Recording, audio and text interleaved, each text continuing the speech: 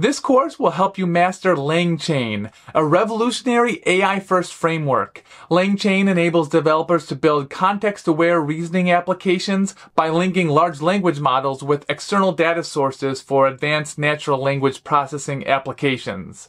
Starting with the basics of text processing and vectorization, and advancing to the nuanced aspects of LangChain's expression language and retrieval techniques, you'll gain hands-on experience in building real-world AI applications. Tom Chant developed this course. He is an experienced developer and course creator at Scrimba. Hey there, free code campers, and welcome to this interactive course where you're going to learn how to use LangChain.js to build a context-aware chatbot that can answer questions on a specific document we provided. We're starting with the basics, so you don't need any prior experience with LangChain.js or even with AI. The only prerequisites for this course are a knowledge of working with APIs and vanilla JavaScript. Now, LangChain has a reputation for a steep learning curve, but using its new expression language, we make the journey much easier. This is a project-based course with challenges, and that means you're going to get your hands on the keyboard writing code throughout. And if you're wondering how you can access the project code, don't worry, we've got you covered. From the interactive version of this course on Scrimba.com, you can pause the video, edit the code, and run the projects right there in your browser. Or you can download the code from the scrims and run them locally if you prefer. The link is in the description. And one final thing, if you enjoyed this course, do hit the thumbs up right here on YouTube. And if you'd like to get in touch, reach out to me. I'm on Twitter or X at TPChant. Okay, let's dive in.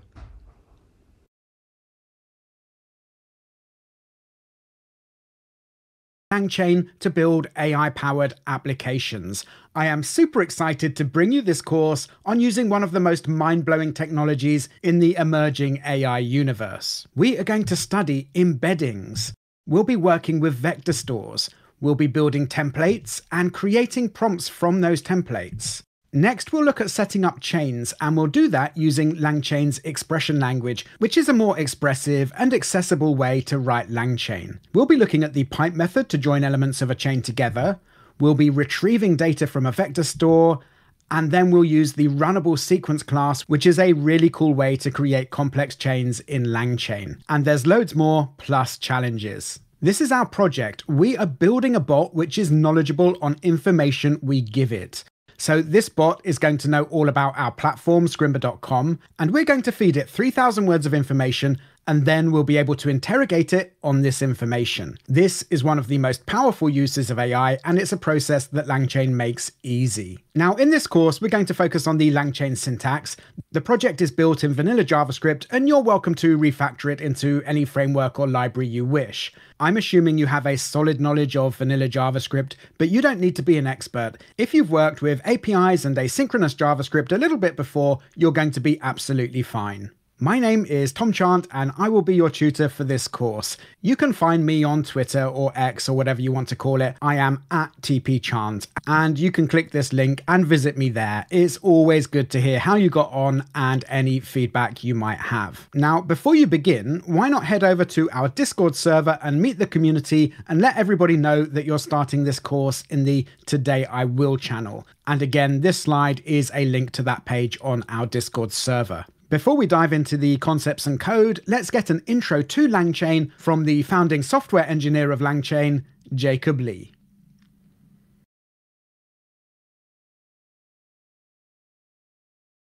Yes. LangChain is a framework that helps developers build context-aware reasoning applications. LangChain was born out of the realization that the process of developing sophisticated AI-powered apps could be significantly streamlined by factoring out some common abstractions. While much of current AI app development takes place in the realm of Python, there is a clear need for better tooling for the more web dev-focused JavaScript community too.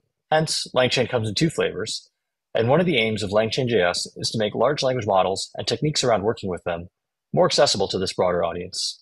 In this course, you'll be learning how to use LangChain.js to build your own apps. It focuses in on conversational retrieval over a document, giving an LLM access to the specific information in that document so it can answer questions and continue a logical, contextualized conversation on topics beyond its original training data. Along the way, you will use models, prompts, and output parsers, some of the basic building blocks of LangChain. We'll create chains of calls that enable us to connect up the various stages in the process needed to get the desired output. We'll be using LangChain with Supabase and the OpenAI API, but one of the beauties of this framework is that components are easily swappable. So you can work with a myriad of databases, vector stores, and LLMs, switch between them, and find the one which works for you best. Good luck, and I really hope you enjoy this course and enjoy using LangChain to spin up really powerful AI web apps.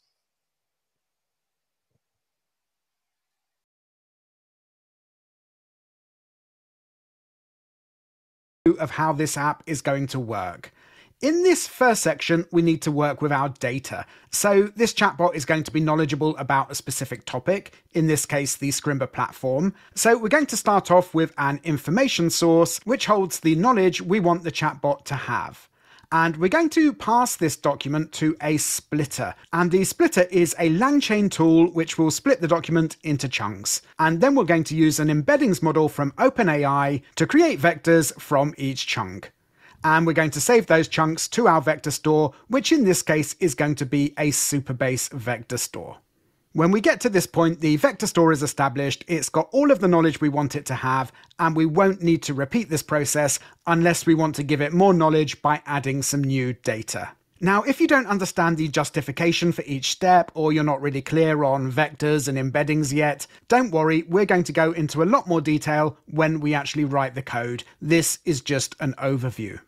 Now, once we've got the vector store set up, we need to create the app to use it, and the flow of that app is going to look like this.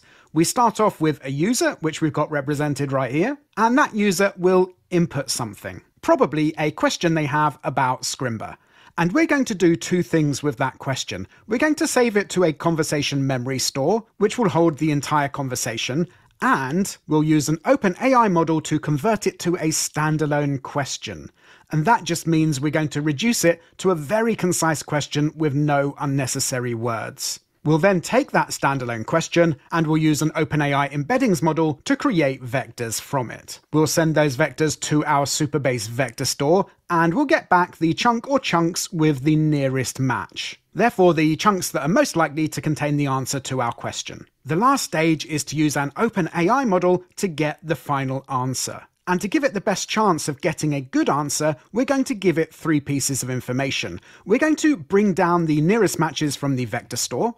We'll give it the original user input, and we'll also give it the conversation memory, which will be the entire conversation that has taken place so far. So that might be a very, very long conversation, or this might be the first question in the conversation. Now we're going to take the response that we get and we'll store it in the conversation memory, ready to continue the conversation, and also we'll give it back to the user by rendering it to the DOM. Now again, this is a very high level overview and it might well cause some confusion. For example, what actually is a standalone question and why are we using it right here, but then down here we're using the original user input and not the standalone question. But rather than get caught up in that right now and give very theoretical answers, what I want to do is keep referring to this diagram as we write the code, and we're going to tackle those questions as they come up one by one. So if this diagram looks horribly confusing right now, don't worry at all, we are going to take it step by step. Okay, in the next scrim, let's go right back to the beginning and think about getting some data into our vector store. But before we do that, I'm going to bring in a scrim from my colleague Gil, who's going to give you a detailed overview of embeddings. So sit back and take a few minutes to watch that next.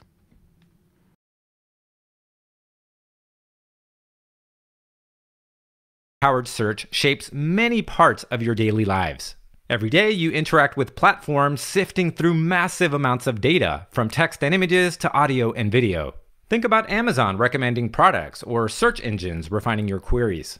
Social media platforms curate tailored content, while services like YouTube, Netflix, and Spotify offer suggestions based on your preferences. Now, advanced AIs, despite their capabilities, don't truly understand the real world as we do. They can't grasp the actual meaning or nuance of a video title, song, or news article. So how exactly do AIs and platforms like Spotify, Netflix, and YouTube truly get us? How is it that they appear to understand, predict, and respond to us as effectively as, if not better, than people? Well, the magic behind this capability involves a blend of algorithms, AI models, and huge amounts of data. But a larger part of the answer involves embeddings. You see, when you present a question to an AI, it first needs to translate it into a format it can understand. So you can think of embeddings as the language that AI understands. The term embedding is a mathematical concept that refers to placing one object into a different space. Think of it like taking a word or sentence, which is in a content space, and transforming it into a different representation, like a set of numbers in a vector space, all while preserving its original meaning and the relationships between other words and phrases. AI systems process lots of data, from user inputs to information in databases. At the heart of this processing are embeddings, which are vectors representing that data. Transforming content like search queries, photos, songs, or videos into vectors gives machines the power to effectively compare, categorize, and understand the content in a way that's almost human. So how is all of this possible? Well, it isn't exactly as easy as just turning data into vectors. So before we go any deeper, let's take a closer look at what vectors are. Think of a vector as a coordinate or point in space. And to keep things simple, we'll have a look at this 2D graph with an x and y axis. Let's say that a word like cat is translated into a vector like 4.5, 12.2, which is this point. This vector encapsulates the meaning and nuances of the word cat in a way an AI model can understand. And then we have the word feline represented by a nearby vector of 4.7, 12.6. So we'll place that point on the graph. Now, words that have similar meanings are numerically similar and tend to be closely positioned in the vector space. So this closeness implies that cat and feline have similar meanings. Now let's say we have the word or vectors for kitten, which might also be close to cat and feline, but maybe slightly further apart due to its age-related nuance. Now a dog is different, but still in the same general domain of domesticated animals. So the word dog might be represented by a vector that's not too distant, but clearly in a different region. Let's say 7.5, 10.5. And even a phrase like man's best friend, which is a colloquial term for a dog, could be represented by a vector that's close to the vector for dog. On the other hand, a word like building is not related in meaning to any of these, so its vector would be much further apart. Let's say 15.3, 3.9. Here's another example that demonstrates how embeddings might capture semantic meaning and relationships between words. Let's say we have the word king represented by the vector 2, 5. Then man is the vector 1, 3, and woman is represented by the vector 1, 4. Now let's do some quick vector arithmetic. We'll start with the vector for king, then subtract the vector for man to remove the male context, and add the vector for woman to introduce new context. After performing this vector math, our resulting vector is 2, 6. So we'll plot that point on the graph, and let's say there's another word in our space, queen, represented by the vector 2, 6.2, right here. Well, this vector is extremely close to the resulting vector, so we might identify queen as the most similar word based on that vector, just as a trained AI model would.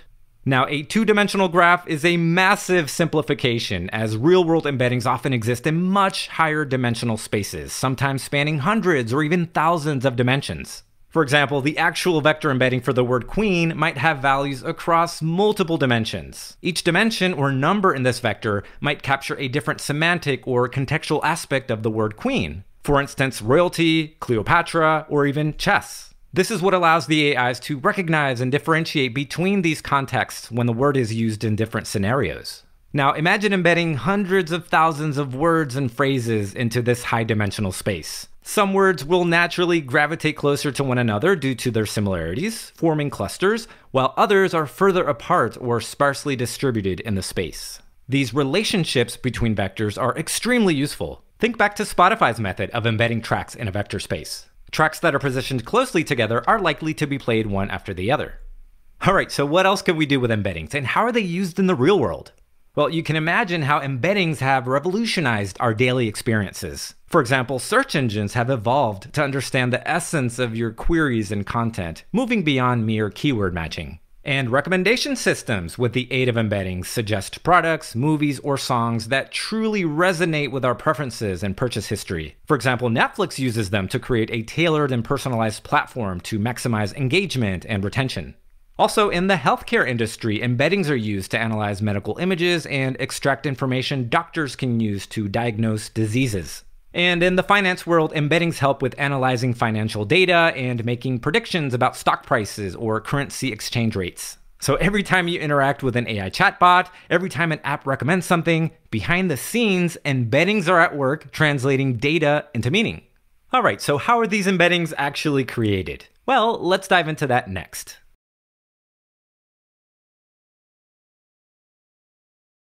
That LangChain integrates with. And if you go to the LangChain docs and check out modules, retrieval, vector stores, and integrations, you will see a whole long list of them. And by the way, this slide is a link through to that page in the docs.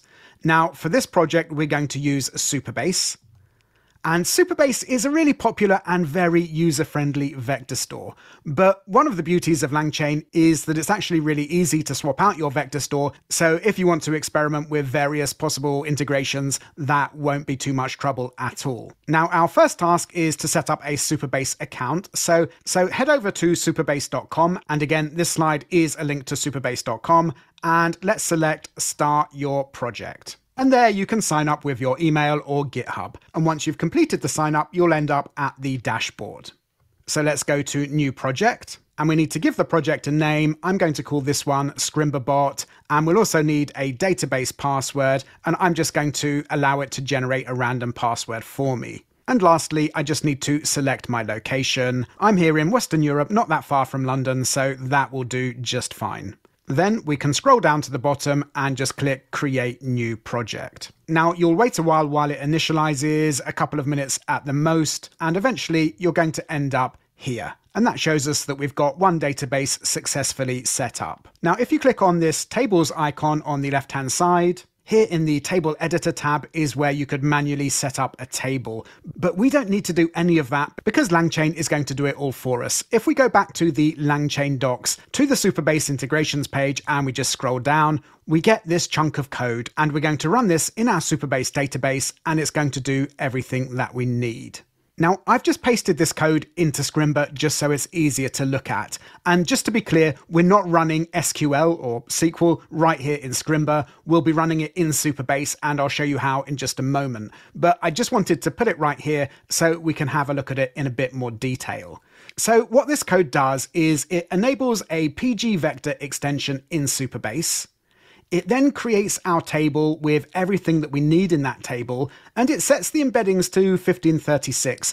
And that's an important number because the OpenAI embeddings model use 1536 dimensions. It also gives us this match documents function, and it's this function which actually does the job of finding the nearest match. So later we'll be using this function to take the vectors from a question and find the nearest vectors from the text chunks, because that will identify the text chunks which are most likely to contain the correct answer.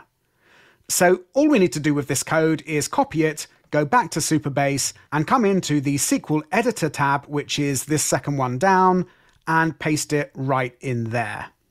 Now, at the moment, it's just called Untitled Query, which is not a great name, so I'm just going to change mine to Match Documents, because that's what this main function in it is called. Now it tells us click Run to execute your query, so we can do that right here. And there we are, it says success. And if we go to the table editor and we click on documents, we can see that we've got our empty table, we've got the ID, the content, the metadata, and the embedding, i.e. the vector, and that is what we asked for right here where we said create table documents. So that has worked just fine. We've got this warning about allowing anonymous access, but don't worry about that right now. This is going to be absolutely fine for prototyping. Now, if you'd like to take a deeper dive into vectors and embeddings and exactly what Supabase is doing here, do check out this blog post that I've linked to right here. It's got quite a lot of information. Okay, so now our database is ready to go. So in the next scrim, let's start getting some vectors into the vector store.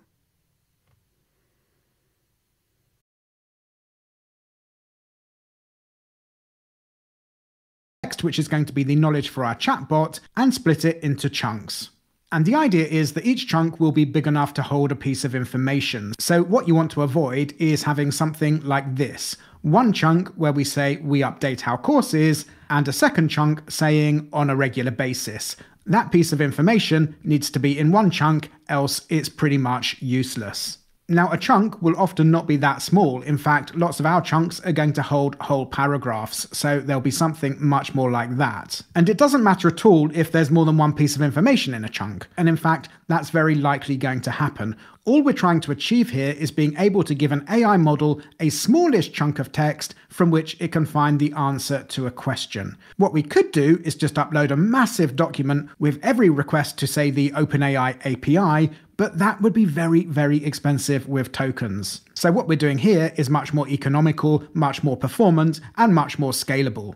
Okay, that's the theory, and this is the actual text that we're going to be using for our chatbot. It's about 3,000 words long, and I've checked and vetted all of the information myself. That's really important. If the information in the document at the start is faulty, you're never going to make a good chatbot.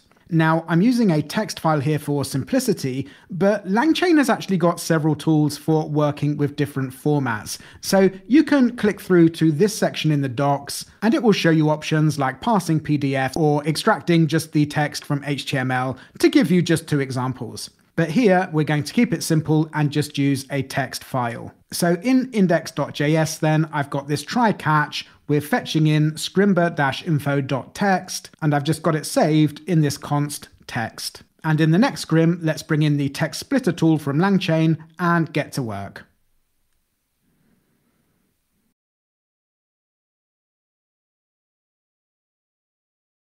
Knowledge source for our chatbot, and now we need to split it. And we're going to do that using a tool from LangChain, which will do most of the work for us. So I've got the LangChain dependency already installed.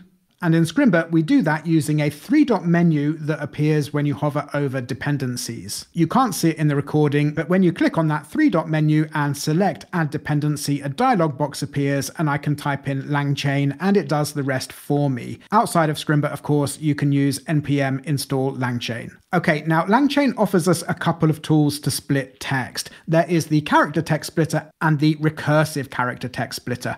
I'm going to use the latter, which is just a little bit more sophisticated, but to be honest, you can use either, and I didn't see a big difference in performance between them in this app. So let's import the tool from LangChain. And if you want the more basic character text splitter, it's just going to look like that. Okay, let's save a new instance of this recursive character text splitter to a const splitter. And then we'll save our output. We'll call splitter and use the create documents method. Now we need to pass create documents an array, and inside the array we can list out what we want to be split. We've only got one file, text, but if we wanted to upload to a vector store from multiple files, we could list them out in here. Okay, let's just log out the output and see what we get. And I'll hit save, and then in the console we can just see a promise, and that's because this is an async process, so we need to await it. And there we are. As soon as we do that, we see our chunks of text. And I'm just going to copy one of those chunks and bring it over to output MD so we can have a look at it. So it looks like this. We've got page content, and that has got the actual chunk of data. Now it's actually much, much longer than that. The Scrimba console truncates it heavily. And then we've also got the metadata. The metadata is quite interesting. It gives us the location of that text chunk, lines 1 to 14. So what we're actually looking at, if we go back to scrimba-info.text, is right from the beginning, from 1 down to 14. So that is our text chunk. Now, we won't be using this location data in our app, but it is good to know for future reference that if you need to refer to where some information came from, you have got that information right there provided to you by this text splitting tool. Now, this text splitter that we've used, the recursive character text splitter, has made some assumptions about chunk size. It actually defaults to 1,000 characters. Does chunk size matter? Well, yeah, you bet it does. Larger chunks get more context. Smaller chunks get more granular semantic info. If you go to either extreme, performance could suffer, and if chunks are really big, sending that off to the AI models will get expensive. Now, of course, there's no best way of splitting, and you do have to consider the text you're working with. I've experimented a bit, and I want to go for a chunk size of 500, not 1,000. So I'm going to come in here with an object, and override the default settings. So I'll set my chunk size to 500. Again, we'll hit save. And what you can see is where before the first chunk went from lines 1 to 14, now we're going from lines 1 to 8. So the chunk is a little bit smaller.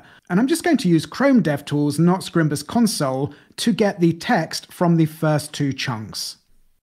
Okay, so there we are. We've got the first text chunk and the second text chunk right here. And what you'll notice is that these text chunks are actually split quite nicely into paragraphs. This first one ends at a very natural point, and this second one does as well. And that is not an accident. And you'll also notice we've got some overlap here. This is a repetition of what we've got right here. And again, that is not accidental. So if we just go back to this object, and I can come in here and show you a couple more defaults. Firstly, we have these separators. And these separators are an array, and they go in order. So we've got the double new line to break a paragraph, the single new line, the space, and then no space. So what this recursive character text splitter does is actually quite complex. It uses those separators to split text into chunks based on the size, but prioritizing keeping paragraphs, then sentences, then words together intact.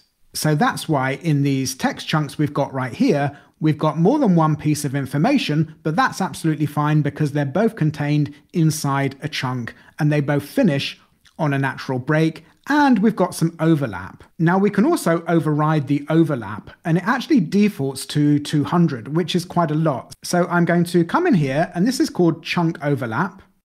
And I'm going to set it to 50, so 10% of our chunk size, which is a good rule of thumb to start with, and you can always experiment. Now, you won't always see overlap, and that's because when the paragraphs fit neatly into the chunks and the overlap size is not big enough to include a whole sentence, then the overlap won't be applied. It will actually only be applied if the chunk size does not end with one of the first two separators, so the double new line or the single new line. So that is all a little bit confusing. And I wouldn't recommend that you worry about it too much. Do play around with it, try different strategies, also try the more basic character text splitter, and just see which one gets you the best performance with your chatbot. And remember, you can always come back and adjust it later if necessary. Now, I should just add that if you've got some other separators in your document, it's quite popular to use, say, the double hashtag. You can also just add them to this array. It does accept custom separators. Okay, I haven't got any of them in our document, so I'm going to delete that. And the next thing to do then is to take these chunks of text and get them uploaded to the vector store. So let's look at that in the next scrim.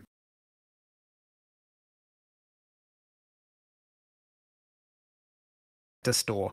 And the first thing that I'm going to do is come in here and save our Supabase URL and API key to consts. And we can get all of the information that we need from the dashboard. If you come down here to settings and select API, here we have got the project URL and the API key. And I've saved mine in my environment variables. So I'm just going to come in here and set up the consts.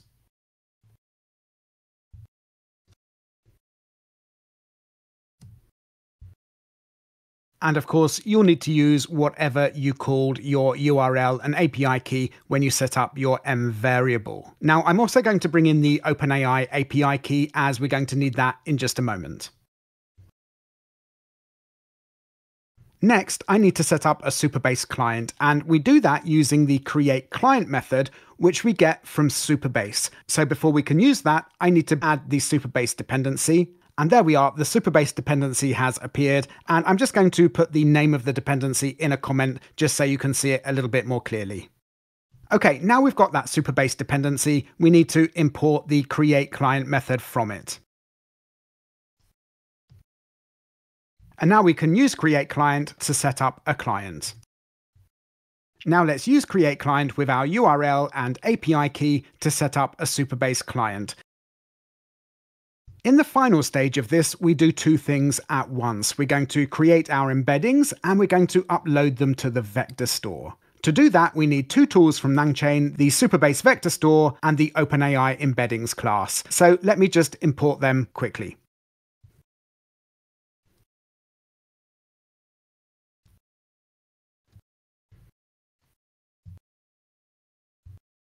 Okay, first we're going to use the Supabase vector store class. So down here, I will say await because it does work asynchronously, Supabase vector store, and we're going to use its from documents method. And we need to give this method 3 pieces of information. The first one is the output that we've got right here. So remember, the output is the chunks of text that we've split. Next, we need to tell it how to create our embeddings, and we're going to do that with the OpenAI embeddings that we've just imported. So we'll set up a new instance of that class, and we just need to pass it our OpenAI API key, which we've got right here.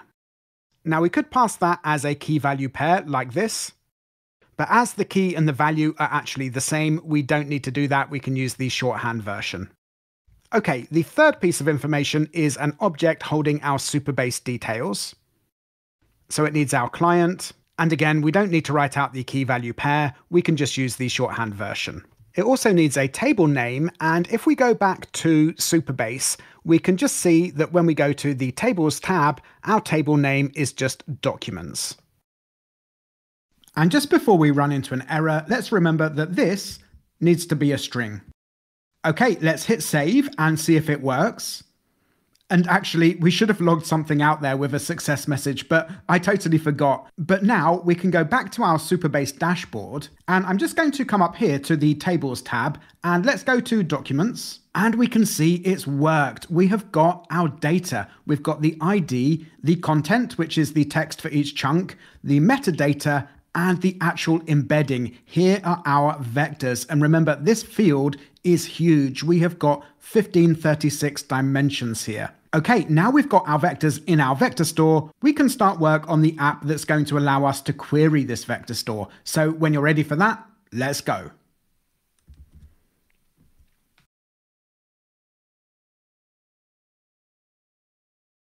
We already have.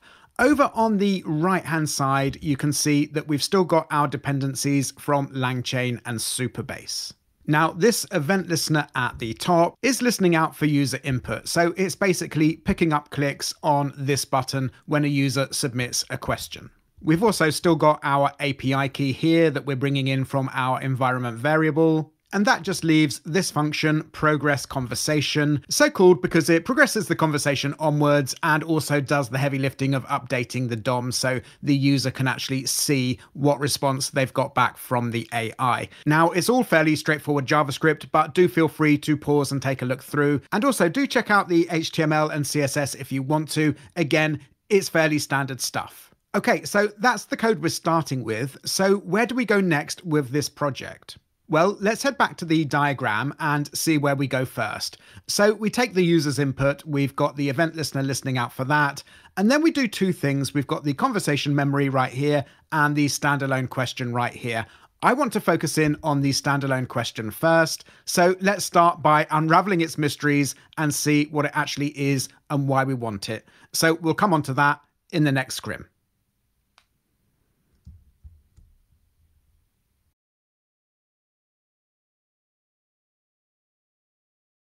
Question. And just to be clear, there are 2 things we need to do with the user's input. They're creating the standalone question and adding the user's input to the conversation memory. Now, we're actually going to deal with memory at the very end. So let's just ignore that for the time being and concentrate in on the standalone question. So what actually is a standalone question? Well, a standalone question is just a question reduced to the minimum number of words needed to express the request for information.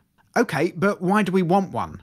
Well, we can't control what a user asks our chatbot. And actually, a user could easily ask a question in a way that's likely to get a vague or even an inaccurate response, and we really want to avoid that.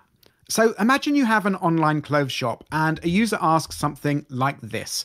I'm thinking of buying one of your t-shirts, but I need to know what your returns policy is, as some t-shirts just don't fit me and I don't want to waste money. It's a perfectly reasonable question. But let's remember how chatbots work. We're trying to find the nearest matching vectors and therefore the chunk of text that will likely hold the answer to our question. We want to create an embedding from this question and find the nearest matching vector and therefore the chunk of text that will likely hold the answer to the question in our vector database. But there's so much going on with this question that the vector for it will be polluted. Remember, a vector represents the semantic meaning, not the precise words.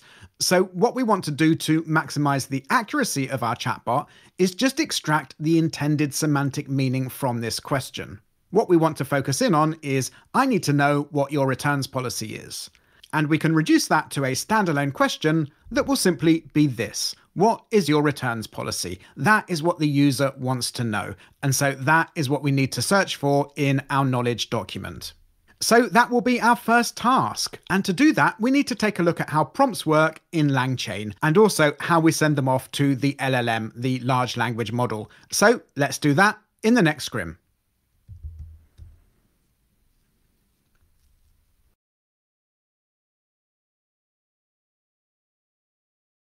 Chain to set up a simple prompt. And just for demonstration purposes, we're going to move away from our main project and imagine we're building an app which generates a promotional tweet for a given product. We've got the LangChain dependency already installed right here, and of course we're bringing in the OpenAI API key.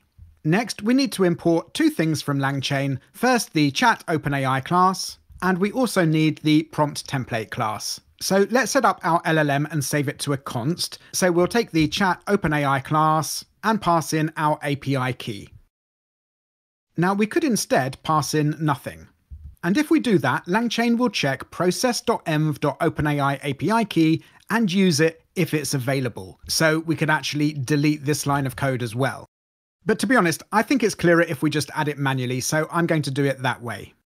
And also, if we wanted to override any OpenAI defaults, we could do that right here in this object. For example, we could change the temperature setting. So now this LLM will use a temperature of 0.5, but to be honest, I don't want that. I'm just going to leave everything at default for now. Okay, now let's create a template for our tweet, and I'm going to save it in a const tweet template. And I'm just going to say, generate a promotional tweet for a product from this product description. And we need to give it a product description, so I'm just going to put the product description variable inside curly braces. Now, as soon as you see the curly braces, you might think that this is a standard JavaScript template literal. It's actually not. There's no $sign needed here. This input variable will be picked up by LangChain. And of course, we could have several input variables here if we wanted to. If this prompt was going to be a little bit more complex, we could also have, for example, price and anything else we needed. But let's just keep this really simple. Okay, now we need to turn this template into a prompt. So I'm going to set up a const for the prompt. And now we can use the prompt template class, and that comes with the fromTemplate method. And then we just need to pass in our template. And before we go any further, why don't we just log out the tweet prompt and see what we've got? I'll hit save, and we're getting an error. Let's just check the console.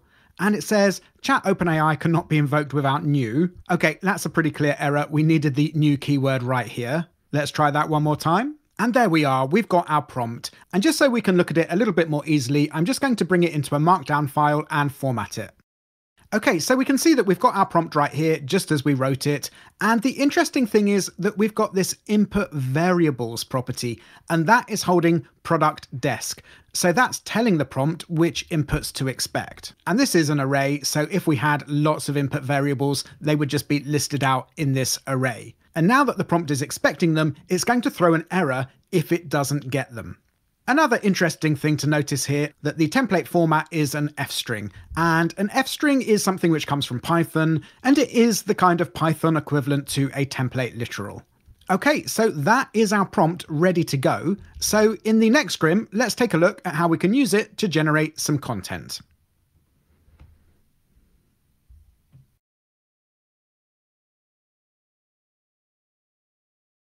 Template, it's time to set up our first chain in LangChain. I'll set up a const tweet chain to hold it. And what this chain will consist of is our prompt chained to our LLM. And to join the two parts of the chain together, we use the pipe method. And I'm going to pass in the LLM. So the pipe method is joining the two aspects of the chain. It takes the output from the first, which will be the prompt, and it passes it to the LLM. It's a really simple chain with just one connection. Again, let's just log that out and see what we get. And again, I'm just going to paste that into our Markdown file. Okay, we've got quite a lot going on here, but I want to draw your attention particularly to runnable sequence, because that is a theme that we're going to be coming back to quite a bit in this course. But just by way of an intro, what we've got here is a runnable sequence, and we can see that this object right here is called first, and that is the first element in our chain. We've got our prompt right here with our input variables, and then we've also got last, which is the last section of the chain. And here you can see that we have got our OpenAI LLM, or large language model. Now, if this were a more complex chain, here in the middle we would see some more steps. But for now, it's just enough to know that this runnable sequence exists. Okay, so if we go back to index.js, what we need to do next then is invoke this chain to start the sequence in motion. And we're going to do that with a method called invoke. So let's set up a response. And we need to await our tweet chain because this is an asynchronous process. Now let's call the invoke method on the chain. And we'll just log out the response. Now, if we hit save right now, what do you think is going to happen? Well, we're getting an error. Down in the console, it says missing value for input product desk. Well, that figures because look, we're expecting an input variable right here, product desk, and we're not actually introducing a product description to the chain. So what we need to do then is pass in an object right where we invoke the chain. So you can think of this as passing something in right to the beginning of the chain. And what we need to pass in is a product description. So product desk will be our key, and then the value will be whichever product we want a tweet for. Okay, let's save that again. And down in the console, we have got our tweet. And in fact, we can zone in specifically on the tweet by saying response.content. And there we are, we've got our tweet, it's even got some emoji and some hashtags, so this is working. Okay, this would be a great time just to pause, make sure you understand this code, maybe generate a couple of tweets, perhaps make this tweet template a little bit more complex with multiple input variables. And then when you're ready, we'll go back to our main project where we need a prompt and a model, and that will give us a great opportunity to have our first challenge. So when you're ready for that, just move on.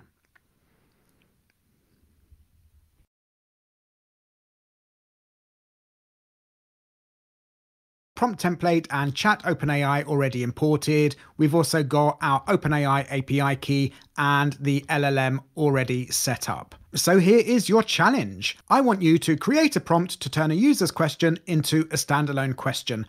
And I've just put a hint here. The AI understands the concept of a standalone question. You don't need to explain it, just ask for it. Then create a chain with the prompt and the model. And lastly, invoke the chain, remembering to pass in a question. And for now, we'll just log out the response to check it's working. Now, just to be clear, in this challenge, we are not going to be wiring this up to the chat interface yet. If we were going to do that, we would have to actually come down here into this progress conversation function and update some of the logic in here. It's a little bit of unnecessary complication at this point. We will be coming onto that later. Also, I've given you the 4 consts that you're actually going to need to complete this challenge, and we're just logging out the response right here. I've also given you some hints above each const, and I've done that because there is quite a lot of new syntax here. And of course, you are welcome to go back to that script to check the syntax if you need to, but hopefully with these hints, that might not be necessary. Now, when you do this, just remember that the question you pass in should be quite a long-winded question because the idea is to reduce that question down to just the bare minimum. So you want to make that a long question with some unnecessary words. It's only then that we'll be able to see that it works. Okay, pause now, take all the time you need, and I'll see you back here in just a moment.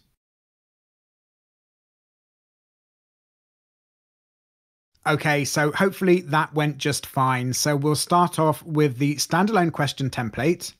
This is going to be a string, and we're just going to ask for what we want. So I'm going to say, given a question, convert it to a standalone question.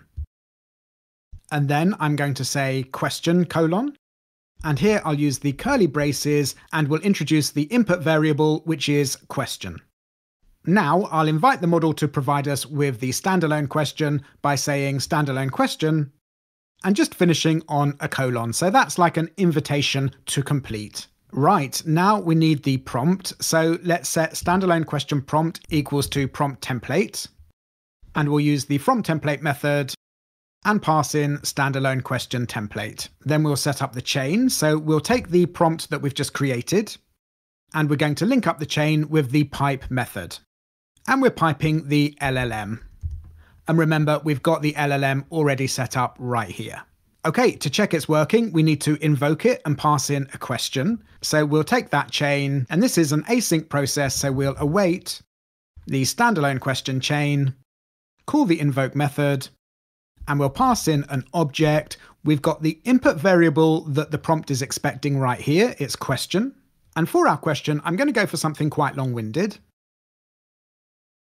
I've asked, what are the technical requirements for running Scrimba? I only have a very old laptop, which is not that powerful. Okay, we're logging out the response, so let's hit save and see what we get down in the console. And there we are. Can a very old laptop meet the technical requirements for running Scrimba? It's reduced that question down to a standalone question. It's just asking for the precise information, and it's removed unnecessary words. Okay, that is the first part done. So now is a really good time to take a break and relax, especially if you've been working at this for a while. And when you're ready to go on, we're going to look at how we can take our standalone question to get chunks of matching text from the vector store. But there is quite a lot to do that. There are several steps in that process and some preparation. So for now, take a moment to chill and come back when you're ready.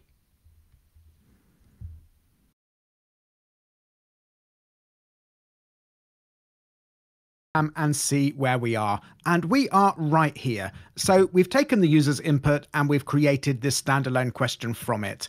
And the next step will be to create embeddings from that standalone question and then take that to the vector store to find the closest match. So if we have a standalone question like what is a scrim, we'll use the embeddings model to create our vector. And then in the vector store, we will search through all of the vectors, we'll find the closest match, and we'll take that chunk of text. Now, this diagram is a little bit of a simplification. We might not just take one chunk of text, we might take 2, 3, even 10 chunks of text. And a bit later on, we'll look at how we can exert control over how many chunks we retrieve from the vector store.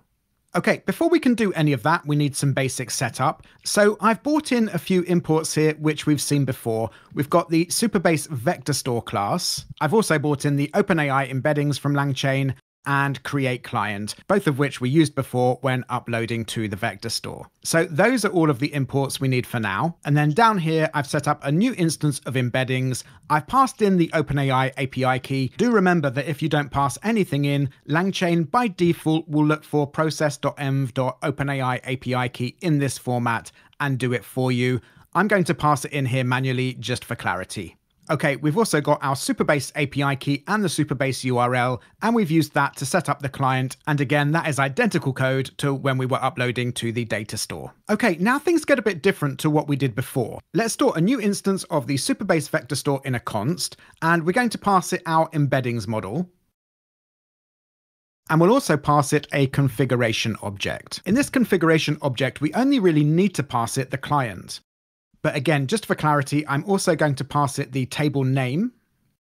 And our table name in Supabase was documents. We can see that one right here in the Supabase dashboard. And I'm also going to give it the query name. And again, if we look at the Supabase dashboard, we've got this query match documents, which we named after this function match documents. So let's pass that in right here. So these two are both defaults, but I think it's a good idea to put them in here right now because if in the future you're working with a more advanced use case, perhaps you've got more than one table or more than one query name, it's important that you know that this is where you can configure your vector store. Okay, now this is quite different to what we were doing when we were uploading to the vector store. We actually want to retrieve something. And without LangChain, we would have to actually write a ton of code to do that. But now all we're going to do is create a new const, and I'm going to call it retriever. And I'm going to set it equals to our vector store. And I'm going to call the asRetriever method on it. And that is all we need to do. This asRetriever method knows to go to the vector store and instead of inserting more data, to use the matching documents function that we added here to find the nearest matches. So that makes it nice and easy. And if you'll remember, this match documents query came straight from the LangChain docs. So all of that provided by LangChain just makes life really easy. Okay, this retriever is now finished, and that means it can now be added as an element in a LangChain chain. So let's do that next. We're just going to come in here, down to our chain, which we've got right here, and we're just going to pipe the retriever on the end. So what should now happen is that we invoke the chain and we pass in this question. At the top of the chain, the standalone question prompt creates its own prompt from that question. It's piped to the LLM to get the standalone question, and that should now be piped to the retriever to retrieve the nearest chunks from the vector store. Well, we're logging out the response. Let's hit save and see what happens. And if we open up the console, we're getting an error. And it's one of those kind of vague errors. e.replace is not a function. So I think what we should do next is isolate our retriever and see if it's working. So I'm actually going to delete this pipe that we put on the end of this chain, and I'm going to set up a second response right here. And this is just a test, so I'm just going to call it response 2. And what we're going to await here is our retriever.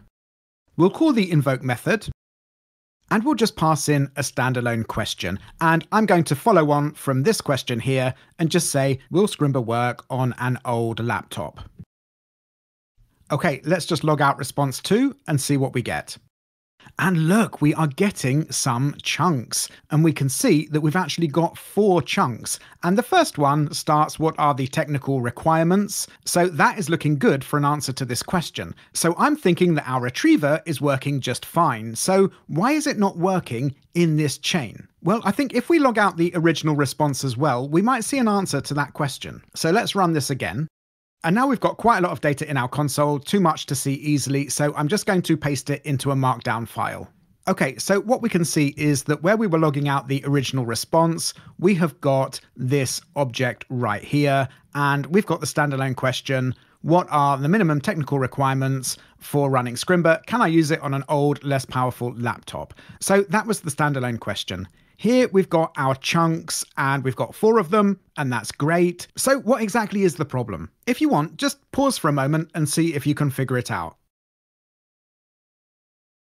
Okay, so maybe you've figured out that if we have a look at the chain, what we're actually doing when we pass things along the chain is passing them along in their expected data type.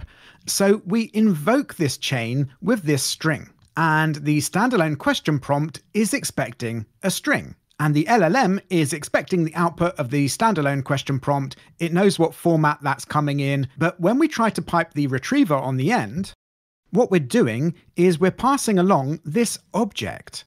But what we've just seen from our experiment is that the retriever works with a string. So the only problem here is that we need to be passing along just the string from this response. Now, we could do that with dot or bracket notation, but LangChain actually gives us a better way of doing it, and it introduces us to the concept of an output parser, and that is something that you should know about. So let's look at that next.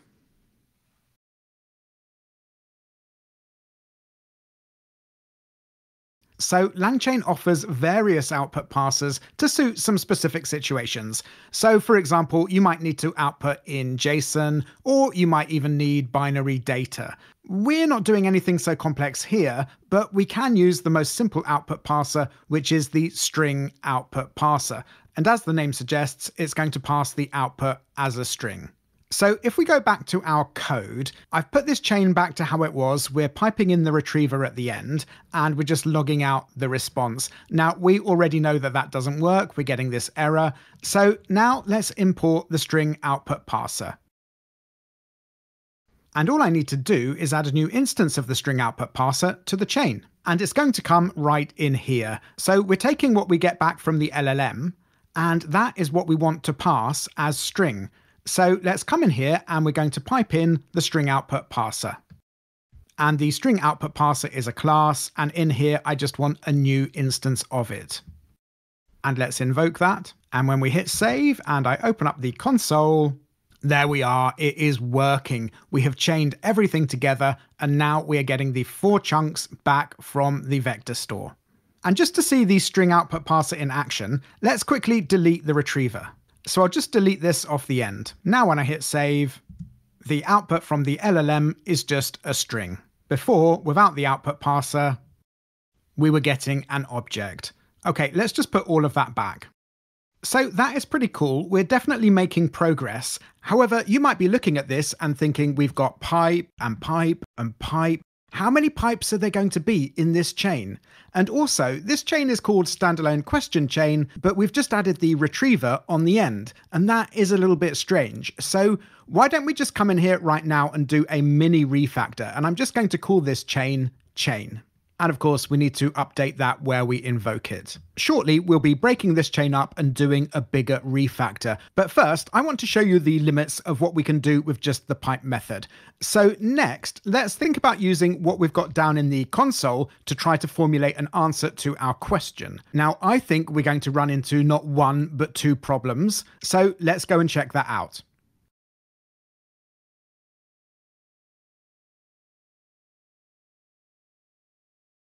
Feeling it was starting to get kind of messy, and we've got another prompt to add. So to tidy things up a bit, I've taken all of the retriever code and given it its own file here inside this utils folder. I'm just exporting it and then importing it back into index.js right here. The retriever is pretty stable now. We will do a tiny bit more with it later, but it's good to tuck it out of the way, and we'll do that as we go along just to keep things here in index.js manageable. Okay, let's go back to the app. So we've got this chain down here, which we're invoking with this question, and the question becomes a standalone question, which we're using to get relevant chunks of data from the vector store. So if we have a look at our flow diagram, we've done all of this. We're right here, we're finding the nearest match from the vector store, and what we want to do next is create a prompt to get us the answer. Now we're going to do that using three pieces of information. We need the nearest match from the vector store, we need the user input, which we're getting right here. That's not the standalone question, that's the original question that the user asked. And we also need the conversation, which will later be stored in memory. Now we're not doing that until the end, so I'm going to leave the conversation crossed out for now. Now, it might cause you a bit of confusion that we're creating a standalone question here, but we're not actually using it to get the answer.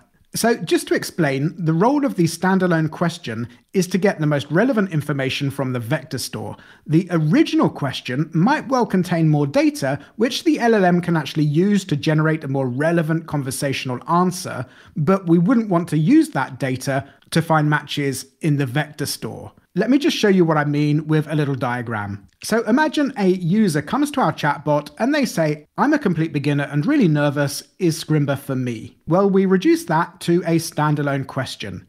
Is Scrimba suitable for beginners? Now, if we used that question to generate our final answer would look something like this. Yes, Scrimba is suitable for beginners, and that's a perfectly correct, reasonable answer, and it will leave the user feeling, I think, fairly neutral. Now, if we use this original question when we form the final answer, we can actually use the extra information that we didn't use when we were going to the vector store. So that means we'll be able to form a more conversational response. Yes, Scrimba's perfect for you. We're a friendly community, so don't be nervous. And that will actually give the end user a much more positive feeling from the chatbot. Okay, so that's why we're using the original question in our answer template. So now it's time for a challenge. And here it is. I want you to create a template and prompt to get an answer to the user's original question. Remember to include the original question and the text chunks we got back from the vector store as input variables. And you can call those input variables question and context. And I've just put this warning here that if you go ahead and add this to the chain, this is where you're going to find the limitations of chaining pipe methods together. So don't be surprised when you get an error. You might already see where the error is coming from, and in fact, there's going to be more than one problem to solve here, and it will take us several scrims. So really, just take this challenge as prompt template practice. And I've put here a wish list of what we want this chatbot to be able to do, so you can think about that as you're writing your prompt. Okay, pause now, get this challenge sorted, and we'll have a look together in just a minute.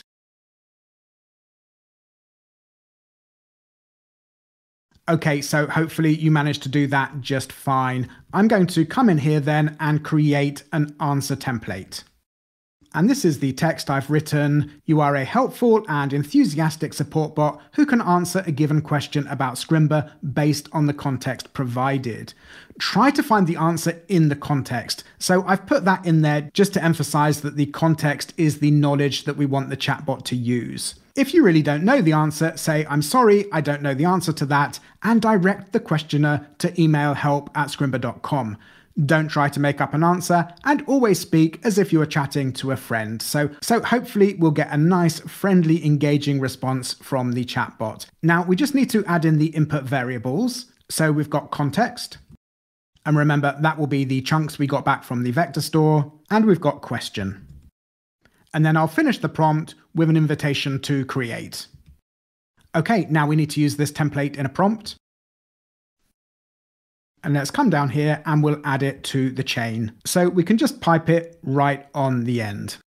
And is this going to work? Well, no, I've already given you a spoiler. This is going to cause us an error. And the error we're getting is missing value for input context. So that's pretty understandable. We're not passing in context in the format it's expecting. So what we need to do at this point is rewind and start sorting out the data we get back from the retriever. It's a little bit of a process, but let's start that in the next scrim.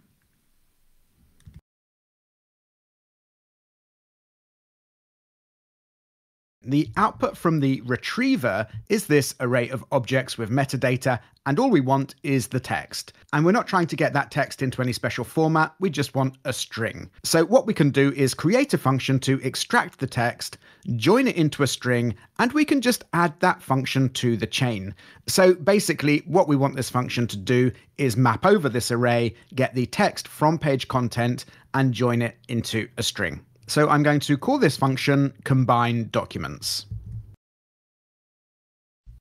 And it can take in docs as a parameter, and that will be what we get back from the retriever. And now we just need to return the docs, having mapped over them and returned the page content. As we can see down in the console, it's the page content that we're interested in. And we need to join them together, so let's use the join method, and we'll take a double new line as the separator. Let's see if that works. So I'm just going to add this function onto the chain. And now let's open up the console. At the moment, we've got the array of objects. And when we hit save, we get back one big string. So that is working. That's really good. Let's try chaining on then the answer prompt that we've got right here. And I'll hit save. And we get an error. We're still missing the value for the input context. And I did warn you, there are multiple problems here. So now what we see are the limitations of this pipe method. We can give the answer prompt a string, but we don't have an easy way to give it the object it wants. Remember, it wants both context and question. But luckily, we have got another way to make chains. It's an alternative syntax called the runnable sequence. We did touch on it earlier, and it gives us more options. Now, it's quite a big topic. We're going to take several scrims to go over it. But before we dive into that, it might be a good time to take a break if you've been doing this for a while. But just before we finish, in my effort to keep this codebase a little bit tidy, I'm just going to take this function right here and move it into the utils folder. Right, when you're ready and rested, let's move on.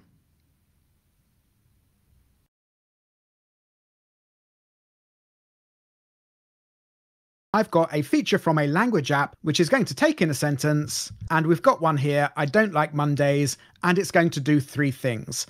Now, you'll notice I've marked some errors in this sentence. We've got a lowercase first letter, we're missing an apostrophe in don't, we've got a D on the end of liked, which makes no grammatical sense, and we're missing the uppercase first letter for Mondays. Now, the first LLM call is going to solve the punctuation errors. So we'll get uppercase I, apostrophe, and uppercase M. We've still got the grammatical error, but that's dealt with by the second LLM call. Now the sentence is correct, and we'll use the third LLM call to translate that sentence to a given language, in this case, French. Now, if that sounds a little contrived to you, well, it probably is. I was just looking for a not too complex way of demonstrating a few things with runnable sequence, so just bear with me.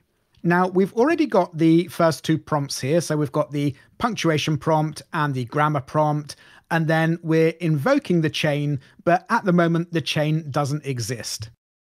So let's build it using a runnable sequence, and we're going to start that off by importing the runnable sequence. Now let's come down here and set up the chain. So we'll say runnable sequence, which comes with a from method, and we pass in an array. And in this array, we can start building the chain. So we'll start with the punctuation prompt. And let's just open up the console. Let's just hit save and see if that works. And it actually fails. And that's happening because we've only got one thing in the runnable sequence. A runnable sequence needs at least 2 elements in the chain. So let's add in the LLM. And I'll hit save. And this time it looks like it's working. We've got down in the console, I don't like Mondays, and as you can see, the punctuation has been corrected. The grammar mistake, liked, with a D on the end, is still there. Okay, next, let's add the string output parser. And again, I'll hit save, and there we are, we're getting our string. So this is looking like a nice, neat way to do chains. Let's just add in the grammar prompt. We'll hit save. Oh, and that one fails. And again, we've hit the problem that the template in grammar point is expecting an input variable punctuated sentence. So let's just rewind. Now, these 3 elements in the chain work because what they pass along is in the format expected by the next element in the chain. Now, one thing that's really cool with runnable sequence is that you can put an arrow function in the chain and log out exactly what's happening at that point in the chain to see what's going on. So let's try that now. So prev result is a parameter in an arrow function, and I can call it whatever I want, but prev result seems like a good idea as we're seeing the result of the previous action. So let's hit save, and we're going to get an error because we've broken the chain, but we will see what we're logging out. We've got the sentence property holding I don't like Mondays and the language of French, and that is just logging out the result of our invocation that we can see right here. So what I want to do next is move this line of code down the chain. Let's hit save again, and we see the punctuation prompt. Let's move it down one more step, and now we see the result of the LLM, and move it down to the end of the chain, and we see the result of the string output parser. And this is, of course, where we hit a problem, because the string output parser is giving us a string, and the grammar prompt, which is what comes next in the chain, is hoping for an object which looks like this. Punctuated sentence, which is the input variable, and then a string with whatever we got back from the string output parser in here. So we could actually do that. We could come in here and build the object. So we've got the key, punctuated underscore sentence, and now for the value, we can just take pretty much what we've got here, although of course we're going to delete the console.log. So we just return the previous result. And look at that, it works. We're not actually seeing the final result yet, but that's just because we need to chain in the LLM and the string output parser. Let's hit save again. And there we are. Now we've got our sentence. It is completely correct. There's no grammatical errors and no punctuation errors. So this has worked, but I don't think it's very elegant and I don't think it's very intuitive. So in the next scrim, let's refactor this and we're going to find a neater way of doing it. But let me just warn you before we finish, this trick with the arrow function in a runnable sequence is actually very, very useful in some situations, and we are going to be using it in a challenge just a little bit later, so don't forget it.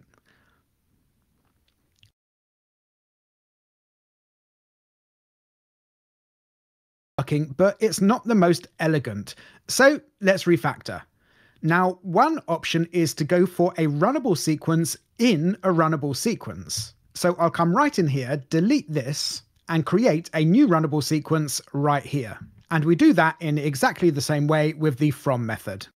And now I just need to list these 3 inside that runnable sequence. And of course, delete them from here. And let's just tidy up the formatting. And actually, that line of code is so long, it's never going to look too good. Let's just hit save and see what happens. So it does work. It works perfectly well. But likewise, I think this is rather awkward. So what I want to do is actually extract this chain. So I'll create a const punctuation chain, and that is going to hold this runnable sequence. And now we can have whatever this chain returns be the value of this key value pair. Let's just bring this back onto one line. Okay, let's give it a try. And that works. And by the way, this could be a runnable sequence, or it could be a pipe chain. It actually just doesn't matter at all. You might find for these chains, which are just a prompt, an LLM, and an output parser, that using the pipe method is just as good. It makes the code slightly shorter, and it's a matter of personal taste as to which one is easier to read. Now, I'm going to leave this as a runnable sequence, and I've just realized I've got an unnecessary trailing comma right there. Now, I think this is going to look neater still if we also extract the grammar chain. And I'll just hit save, and there we are. That works just as well. Okay, so we've got the runnable sequence working, but we need to remember the last part of our app, which is a translation. And where we invoke this chain, we are passing in a language, French, and we're not actually using that as yet in any of our templates. But when it comes to having the translation template, we are going to need it. So I'm thinking I'll just come in here right now and I will add in that translation template. And there we are, we've got a translation template and a prompt which comes from it. So what we'll be needing to do next is potentially give it its own chain. And of course, we need to add the translation chain to the main chain. Now, do you think this is going to work? Well, of course it's not. We've been here before. We're missing the input variable for language. And that figures because we're not actually doing anything with language. We're invoking it here, but we haven't brought it into this chain, and we certainly haven't passed it down the chain. Now, strange as it may seem, taking this original input and passing it down the chain is not a trivial thing to do, and LangChain actually give us a special tool to do just that. So let's check that out in the next scrim.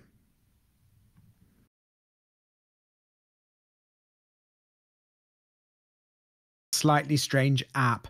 We've added the translation chain, so we should be able to get this translation of our original sentence. Now, it's not working, and we know why. It doesn't have access to the input variables it wants. It wants the language and grammatically correct sentence input variables. Now, the grammatically correct sentence input variable should be coming straight from the grammar chain, so we should be able to break this one into an object and add that really easily. But what about this language input variable? We know it's coming in here where we invoke the chain, but to pass it down through the chain, we actually need to use a special tool. And that special tool is called a runnable pass-through. And we're going to import it from exactly the same place that we get the runnable sequence. So we can just add it in right here. Okay, so we use it like this. Let's come to the first element in the chain, and we've got this object, and I'm just going to bring it down onto 2 lines. And now I'll add a new key value pair, and the key is going to be original input. And the value is going to be a new instance of runnable pass-through.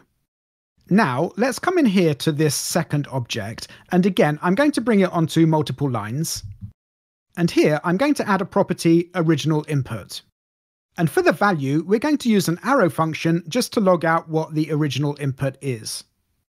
And just before we save that, I'm just going to comment out this line, and now we won't get confused by what we see in the console. And we're seeing our errors, but interestingly, we're also logging out the original input, and we can see what original input is in that object. It's the sentence, "I don't like Mondays," with no punctuation or grammar, and the language French. So it's actually this object here that we passed in when we're invoking the chain.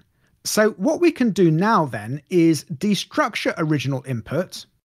And now we're destructuring, we need to use parentheses. And then we should be able to access the language just with dot notation. Let's hit save and see if that works. And it does work. We're getting the language French. So let's just delete the console.log and we'll just return the language. And of course, we need to update the key here to language because that is the input variable that we're expecting in this template. And let's hit save and see if it's worked.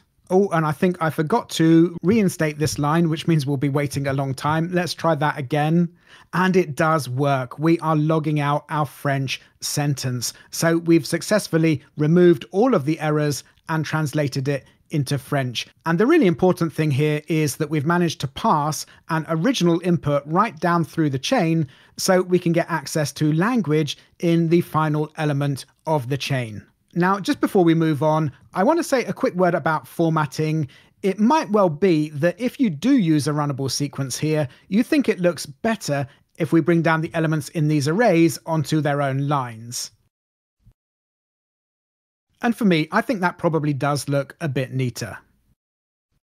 But that is a matter of personal taste. Now, have a good look at what we've done here, because everything that we've done here is aping something that we need to do in our app. So when we go back to the app, I'm going to give you a big challenge. And when you've completed that challenge, the app should be fundamentally working, bar one or two loose ends. So have a good look at this code, make sure you understand everything, and then when you're ready, move on.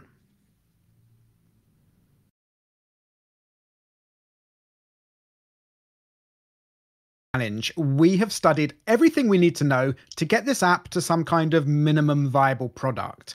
What I mean by that is, by the end of the challenge, we should be able to see an answer to this question down in the console. And after I've shown you my solution, we're going to wire up all of the DOM elements, and then we've just got a few final features to add. Now, I've imported the runnable pass-through and the runnable sequence for you, so you don't need to do that. And let's just quickly check out the flow diagram to remind us where we are. So we've basically done all of this, and now we're going to be getting the answer using the nearest match and the user input. We haven't wired up the conversation yet. We're doing that last, so I'm going to leave that crossed out. You don't need to worry about it. So your challenge is this. I want you to set up a runnable sequence so the standalone question prompt passes the standalone question to the retriever, and the retriever passes the combined docs as context to the answer prompt. Remember, the answer prompt should also have access to the original question. When you finish the challenge, you should see a conversational answer to our question in the console. Now, I think the neatest way to do this is to create 3 chains, one for each section. So there'll be a standalone question chain, a retriever chain, and an answer chain. And then you can bring them together in a runnable sequence. But that said, you might choose to do it a bit differently. Now, I'm going to give you a choice here. If you're up for a challenge, you can go ahead and get to work. But if you'd like a bit more guidance, I've got a file up here called hints.md. And in here, I've listed out the steps that I would take to get this working. So you can refer to that if you need to. Whether you look at that file or not, definitely feel free to go back to the previous scrims to check out the syntax as you do this. And take as long as you need. This can be pretty confusing at first, but it really pays dividends to figure this out yourself, either with or without the extra help in this file, rather than just watching my solution. So really give this your best shot. Pause now, get to work on this, and then move on to the next scrim when you're ready to see my way of doing it. And it's probably worth opening the next scrim in a new tab, so you can keep your solution to hand for comparison purposes.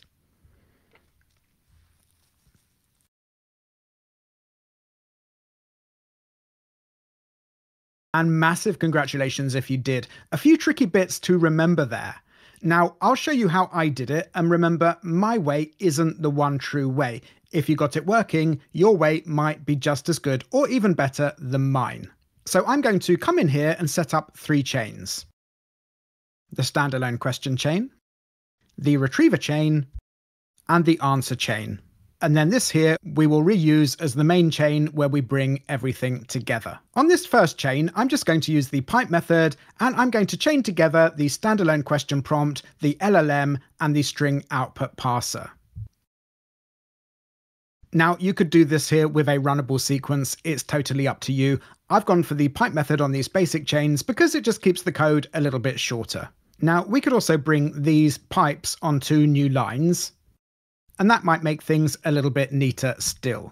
Okay, I want to add this first chain to our main chain, so I'm just going to delete all of the code that we've got here, and then the main chain is going to be a runnable sequence, and then we'll pass in the standalone question chain. Now, let's just think for a second. This chain will give us 2 things. It will give us the standalone question and the original question that we'll need in the answer prompt. So let's create an object, and we'll have the standalone question, and the value there will be whatever's provided by the standalone question chain.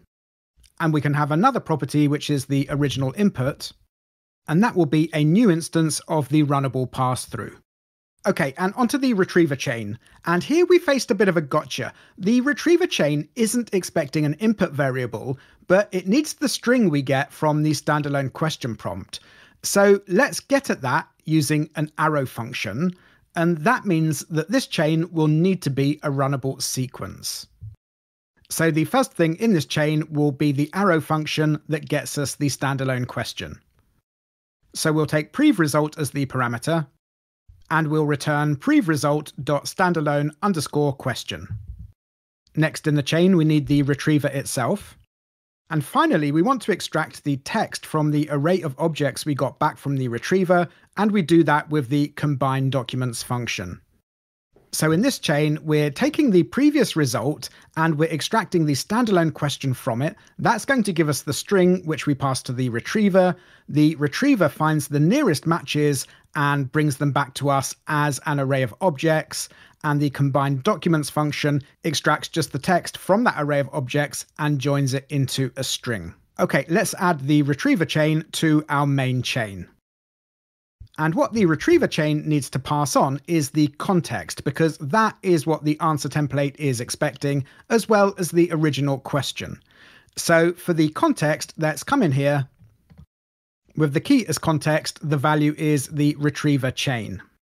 And then for the original question, here we're going to take the original input that we've passed through with this runnable pass-through and extract the question from it.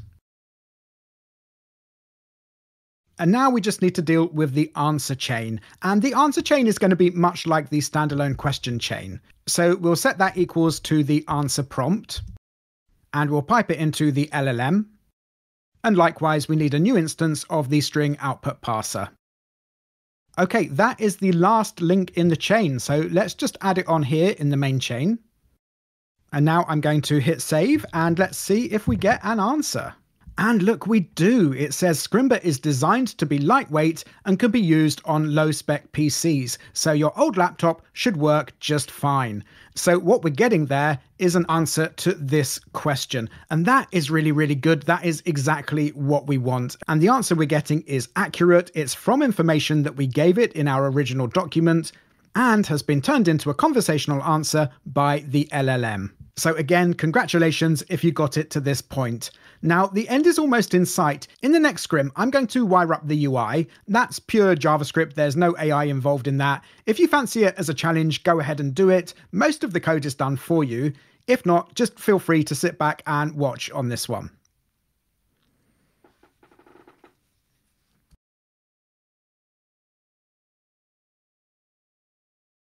Haven't really touched. We've got this event listener which is listening out for a submit event which will fire when this button is clicked, and that's going to call this progress conversation function. Now if we come right down to the bottom, we can check out that function, and all we need to do to get this working is to take this chain invocation right here, cut it and paste it in here.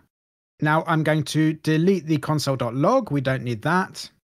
And also we want to get rid of this hardwired question, and we're going to invoke with whatever the user has inputted, and we've got that stored in this const right here, question, which is coming from user input.value, and that is just being collected from this input on submit.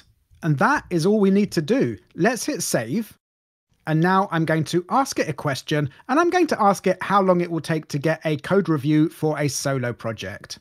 Oh, and we're getting an error, and it's saying result is not defined. And I think what I've done here is I've called this one response and this one down here result. Well, it doesn't really matter how we change this. Let's change this one to response. And I'll ask it the same question. And there we are, we get a great answer. And that answer has come right from the document that we gave it at the beginning. So that is really, really good. Now I'm going to ask it if it knows about me. Tom Chant is a Scrimba teacher. That's reassuring, it knows that. Now let's start again, and I want to do an experiment. I'm going to introduce myself, and of course it doesn't know I'm a Scrimba teacher, we've just refreshed, it doesn't know anything about me, and in fact I might just make up a name. So I've introduced myself and asked what is Scrimba, and there we are, we get a great answer, it gives us a lot of detail, greets me by my name, so it's being really conversational. Now I want to ask it what is my name. And of course it doesn't know, and the good thing is it's advising us to email help@scrimba.com, so it's got that straight from our prompt. I think that was right there in the answer prompt. Here we are. email help@scrimba.com if you don't know the answer. So that's working really well. Now, the fact that it doesn't know my name when I gave it my name right here, and it's repeated it once, tells us what we already knew, which is that this chatbot has no memory. So the last thing that we need to do then is add some memory to this app. And we've got all of this left on our flow diagram, plenty of arrows going on, so it looks really complicated, but actually there's not much more to do. But we'll come on to that in the next scrim.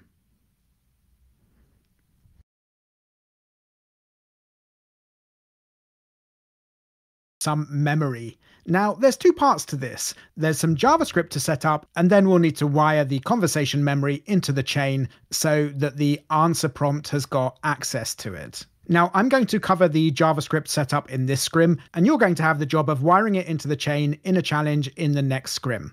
So firstly, I want to create a const to hold the memory, and this memory is going to be an array, and I'm just going to call it conversation history. So we'll come outside of the progress conversation function, and this is where I'll set it up. And I think I'll abbreviate it to conv history. Now let's add to the conversation history every time a user submits a question and every time we get a response back from the chain. So we'll come down here and we can say conv history.push, and we'll push the question and the response. Okay, that deals with a couple of arrows on this flow diagram. So the user input is now saved to the conversation history, and the answer we get back from the chain is also added to the conversation history. But at the moment, all we're going to have stored in this array is a bunch of strings. Which is fine, but it's going to help the AI understand this better if it's clear which strings come from humans and which come from AI. So I'm going to write a function just to add a human or AI label to each string, and then we're going to join them together into one big string, which we can use in our chain. Now, again, in the interests of keeping index.js as clean and clear as we possibly can, I'm going to create this function in utils. So we'll say function format conv history, and it will take in an array of messages, and then it's going to map over those messages. Now the callback will have each message as a parameter and also the index.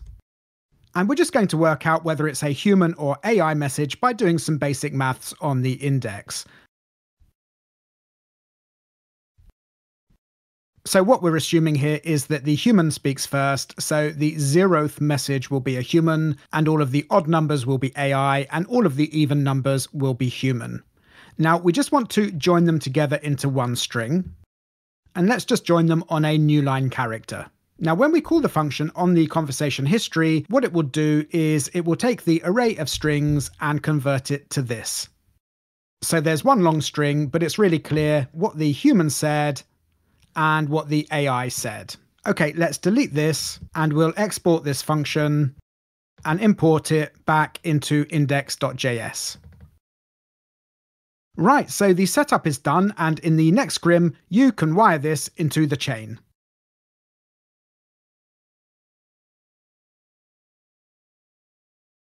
Let's wire up this memory.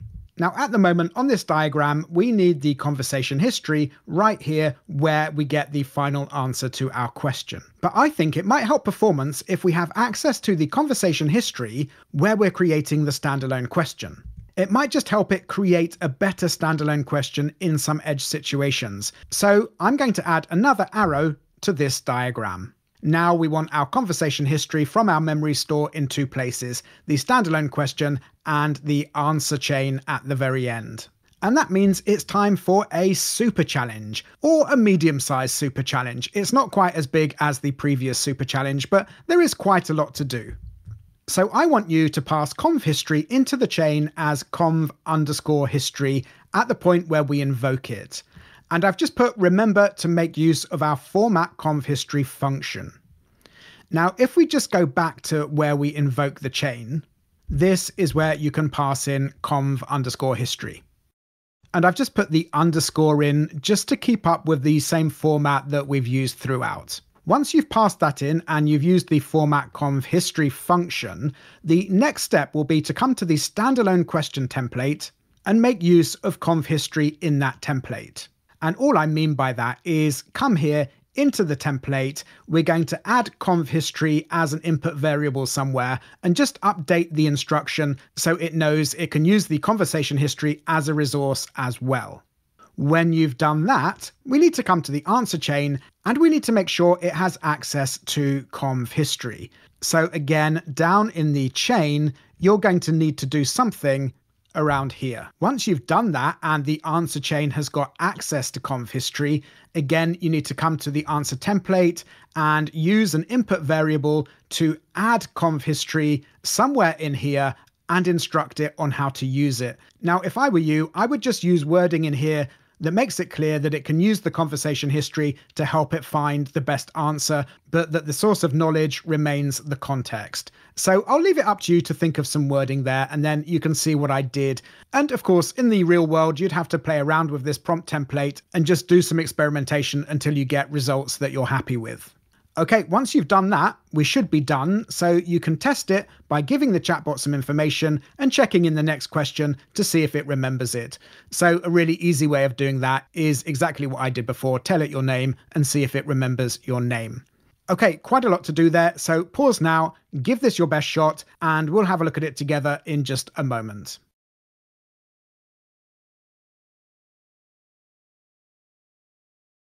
Okay, hopefully you managed to do that just fine. So let's come down to where we invoke the chain. And I've already added the conv_history property, and the value there will be conv history. However, before we send that off, we want to format it. So let's take our function format conv history, and we'll just pass in conv history. Okay, let's go back to the challenge. So we've got conv history in the chain and we've formatted it. Let's go to the standalone question template to make use of conv history right there. And I'm going to convert this to backticks. And I'm just doing that because, like with the answer template, we're going to end up with a list of input variables. So it's just a bit neater when it's backticks and we can spread it out onto multiple lines. Now I'm going to update the text right here. So I've just said, given some conversation history, if any, and a question, convert the question to a standalone question. And then here we've got our requests for input. And then here I'm going to bring things down onto a new line. And we'll add the conversation history input variable. So now we need to make sure the answer chain has access to conv history, and we need to edit the answer template to make use of it. Well, that's actually two things in one. Let's come down to the chain, and then right here, we're using this runnable pass-through to get access to the original question. Now, we can do exactly the same thing with conv history. So let's copy that down onto a new line, change this to conv history, and change question to conv_history. Okay, now let's come up to the answer template. And I'm just going to make some changes here. So I'm going to say you can answer a given question about Scrimba based on the context provided and the conversation history. I'm going to leave this sentence intact, try to find the answer in the context, but I'm going to add in here, if the answer is not given in the context, find the answer in the conversation history if possible. Now, I think that's going to work, but again, in the real world, we would have to do some testing here, try a few different ways of wording this, and just see what got us the results that we wanted. Now, let's come in here, and we'll just add the conv history. Okay, it looks like we're done, so let's come back up to the challenge, and it's just telling us to test it, so let's hit save. And I'll say, my name's Tom, what is Scrimba? And it's given us an answer to that question, and now I'll ask it what my name is. And it says, your name is Tom. So the memory is working, and we have successfully created a chatbot knowledgeable about our document and with a memory. And that is a pretty awesome thing to do when you remember how unthinkable this would have been even just a couple of years ago. Let's just refresh and ask it one more question. And I'm going to ask it, what is the Scrimba community like? And it says the Scrimba community is a global community of friendly and helpful coders. We believe in learning to code as a community activity, so we've set up a Discord server where you can meet fellow coders, share your problems and solutions, and network. And that is actually very true, and you can come and hang out with us there. So this project is done. Congratulations on making it through to the end. And let's just take one more scrim to recap what we've learned.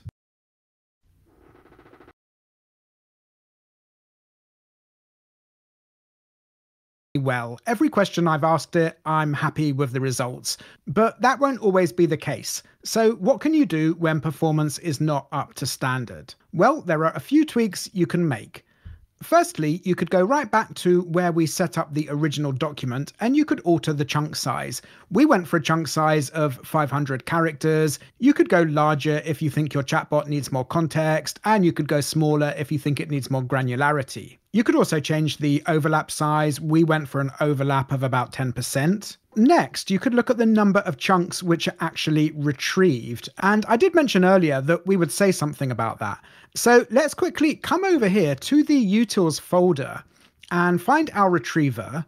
Now, right here, we've got this vector store as retriever, and we can pass a number in here, and that will control how many chunks we get back from the vector store. Let's just see what's happening at the moment if we head down to our chain. And in fact, we want the retriever chain. Here we are. So let's just come in here, and I'm going to add in an arrow function and log out what this retriever is giving us. Now, this is going to break the app, but if we just open up the console, and I'm going to ask any question. Now, down in the console, we can see that we've got 4 chunks. Let's come right back here to the retriever, and I'm just going to whack this up to 10.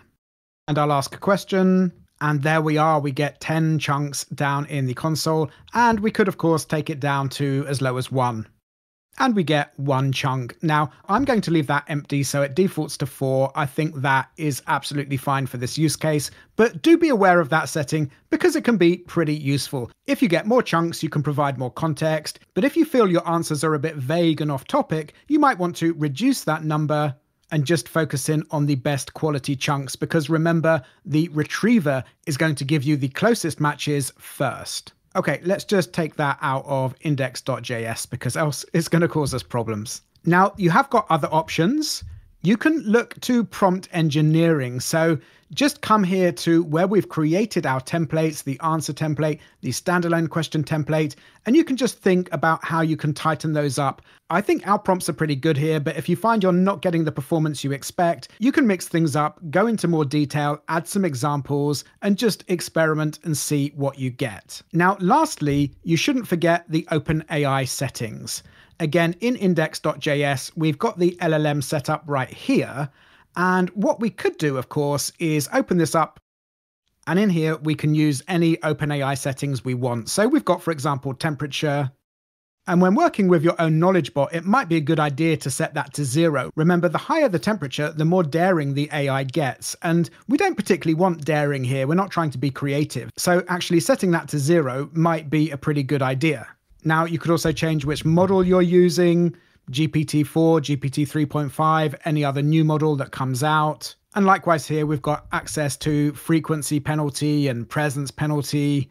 And they might not be so relevant for this use case, but they are there if you need to use them, as well as any other setting that you can use with the OpenAI API. So do be aware of that, and you can always come in here and change things if you need to. I'm of the opinion that if it's not broken, you don't need to fix it, so I'm actually going to leave this exactly as it was. Okay, so those are 5 things that you can look at if you're not getting the performance you expect, and so hopefully that'll be useful if you do run into problems. Okay, we're pretty much done with this, so let's just take one more scrim to recap what we've studied.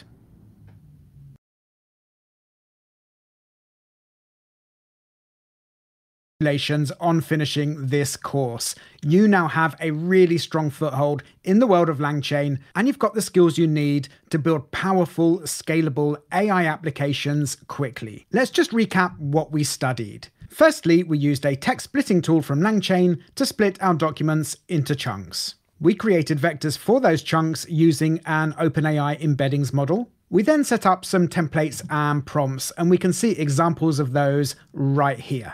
When the prompts were ready to go, we chained them to large language models and the string output parser using the pipe method. And again, we can see an example of that right here. Now, those were the more basic chains, and we came on to more complex chains a little bit later. But first, we took the user's input and vectorized it, and then found the closest matches from the chunks in our vector store. We used those chunks to generate the final answer, and we chained it all together using a runnable sequence, which is a really cool way to build a more complex chain. Wow, that was quite a lot. So why don't you head over to our Discord channel and go to the Today I Did channel. This slide is a link right through to that channel, and brag to the world about what you've achieved. And with that, all that's left to say is thank you very much for taking this course. Do feel free to reach out to me on Twitter at TPChant. It is always good to hear from you and always good to get feedback. Until next time, good luck.